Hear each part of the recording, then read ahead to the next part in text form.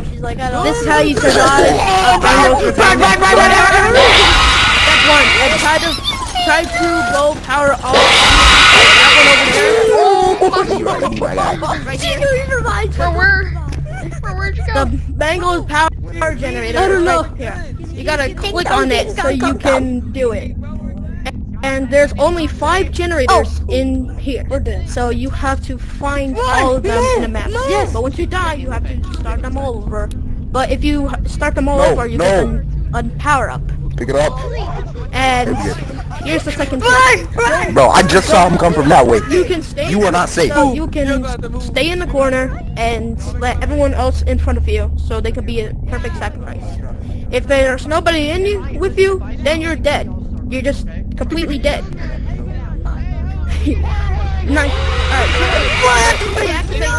Alright. Make sure that Mango doesn't. Make sure that if you hear the song that goes, that means nightmare mode is about to be activated. So that could be a great thing of hearing your sense of skills. Get out of my way! And also, for the target people, you can target people when you see somebody on the bottom. That means targeting. Targeting pink, my guy. That was close. Anyways, if you now the fourth tip. When somebody's trying to target you, make sure you go somewhere that everyone is so they can get some kills. I don't know. If you want to do that, then you just.